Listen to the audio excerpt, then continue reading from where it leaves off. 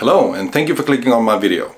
Today I will share with you 4 things that you should set up on your Synology NAS when you just got it home from the store and you're just eager to get it running, okay? And make sure to stick around to the end because I might throw in a bonus tip for you. Okay, cool, let's go. Okay, so here comes the first one. Go into the control panel, select users and add a new administrative account. Then when you have added the new administrative account, log out of the current admin account that you just logged into. Then log in with your new administrative account and go back into control panel, go into the users again and deactivate or disable the admin account. This is a very important security measure that we need to do. Some people are always trying to brute force attack on the admin account. So it's very important that you disable this one. Are you ready for the next one? Okay, so log in as your administrative account. Let's go into control panel, click on task scheduler, click on create, schedule task, recycle bin. When you click this, you go to the tab schedule and set the schedule to whatever you want. I have set mine to daily because it's kind of okay for all the recycle bins to be emptied daily. And remember that this is a setting that you need to think a bit about, because if you want a recycle bin to be emptied once every 14 days or so, then you set it here. When you click OK, you will be prompted with a question saying, do you want to enable recycle bins on all shared folders? In this case, you should definitely say no. The thing is that you might not want recycle bins on all your shared folders. So in this case, click no, trust me. So you heard some weird noises under this video? Might be because of this guy. Weird noise reveal. Can you make weird noises again now? So people will trust me that it's you? Okay, ready for number 3.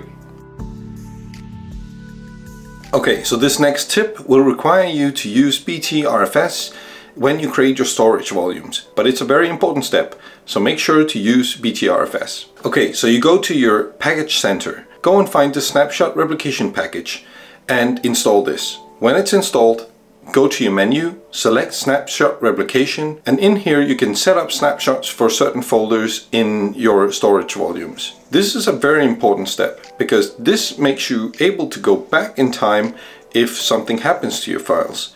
This includes ransomware attacks, so it's very, very cool. It can also work as kind of a backup for you, so that you can go back in time if you change a document that you shouldn't have changed or something like this. So make sure to set up the snapshot replication. You don't need to set up snapshot replication for all of your shared folders, but you can choose the ones that matter to you. So just go into the snapshot replication and set up snapshots where you need them. So to set up a snapshot, you go into snapshot replication, you go into snapshots, then you select the folder that you want to take snapshots of, then you click on settings, and here you can set your desired schedule.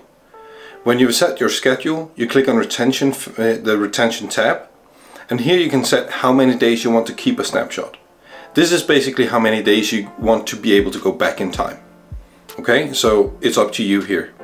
Cool, when you're done, click OK. Okay, so I think we got to step 4. Congratulations, you made it this far.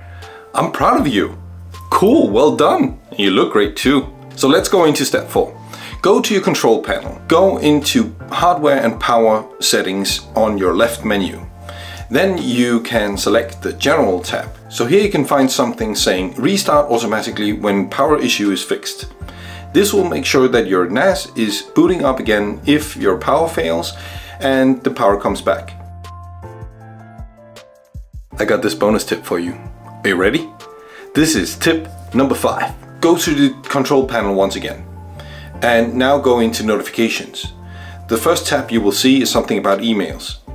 Here you can enable email notifications and you can authenticate with your Gmail account, so it uses Gmail servers to send emails from your NAS. So this is a very nice setting because this will give you notifications if your NAS is running into issues of any sort. So let's say your smart check fails on some of your hard drives, then you will get a notification of which hard drive is failing. You can get notifications if you're running out of disk space, and you can get notifications if your NAS is coming back from a power outage. And that's some things that are nice to know. So thank you again for clicking on my video. If you're in the market for a new NAS, then why not check out this video up here or up here that I made about my disappointment in the DS923 Plus model from Synology. Maybe you should go with the older one. Who knows? I hope this video helped you, and if it did, please click the like and don't forget to subscribe if you want more of this content, and leave a comment down below if there's something you need me to elaborate on. And I hope you will be having a very, very nice day. Okay, bye bye.